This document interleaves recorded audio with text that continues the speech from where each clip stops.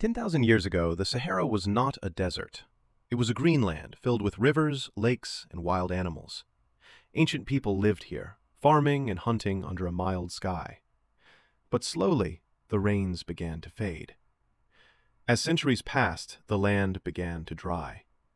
Lakes shrank, grasslands turned yellow, and dust replaced the rivers. Tribes started to move toward the Nile, toward safer, fertile lands. A once living paradise was becoming an ocean of sand. 2,000 years ago, the Sahara had taken over.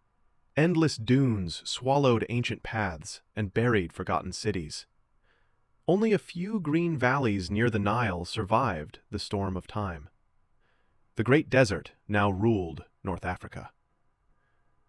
Today, satellites show the Sahara still growing, stretching farther south each year. Climate change and deforestation speed its advance. The desert that began as grassland now expands again, slowly, silently. The Sahara never stops moving.